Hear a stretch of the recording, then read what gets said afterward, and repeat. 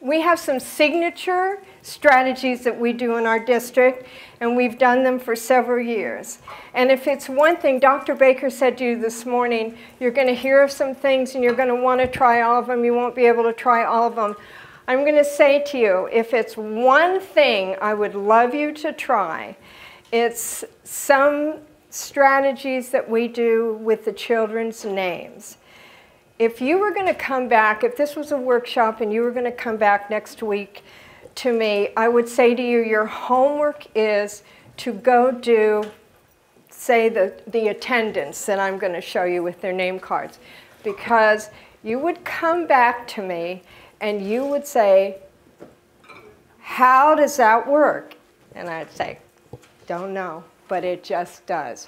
And it has to do with their names. You know, it's much more interesting to learn letters with their names than it is just random words. So this is what we discovered years ago. So I'm going to show you something that our teachers do in kindergarten, and we do it in TK, and it was appropriate for my pre-K children as well. They all learn at their level, and it's called the name game.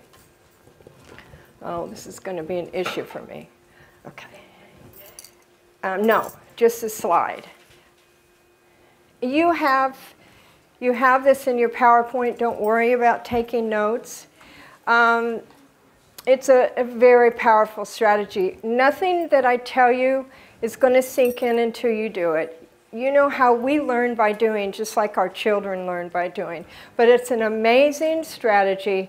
It's highly engaging. It's meaningful to the students because they're talking about their names. It's a whole class activity. When we had 32 kindergartners, it was the one strategy I could do and had all their attention the whole time. It connects phonemic awareness to phonics in a wonderful way. It's like the jump-off point to interactive writing, which is equally my favorite thing. Name game, interactive writing, it's amazing. And Nicole will give you a little snippet on that later on. The isolation of sound aids in foundational reading and writing. When I first started doing this, we had no phonics program. It was the whole language time. So it was whole language versus phonics people. They need both, and it needed to be. This was done in a very complete way.